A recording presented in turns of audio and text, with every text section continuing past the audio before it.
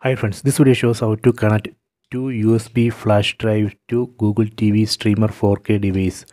One USB flash drive has removable storage and another one has device storage or internal storage. See, here you can see two USB flash drive, Sandisk flash drive. See, this is removable storage or external storage, and this is device storage or internal storage.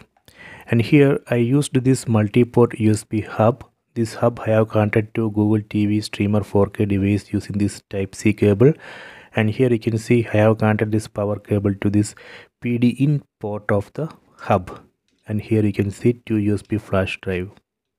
After that, in TV, go to settings, select all settings from top right corner, go to system, go down, select storage, and here you can see device storage and removable storage. As I said, one USB flash drive I have connected as removable storage and another one as device storage. See, this is removable storage, and if you want to convert this to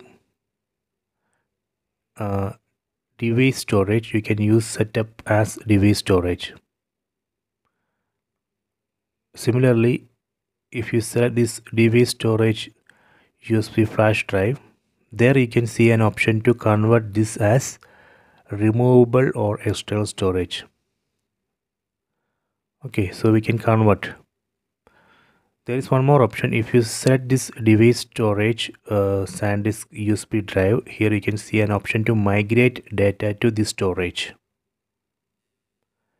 Let me select migrate data to this storage. Using this move now option, we can move photos, files, apps and games from this Google TV Streamer 4K device to this Sandisk USB drive. That way we can create some free space in this Google TV Streamer 4K device. Let me go back. We can also eject. Here you can see the eject.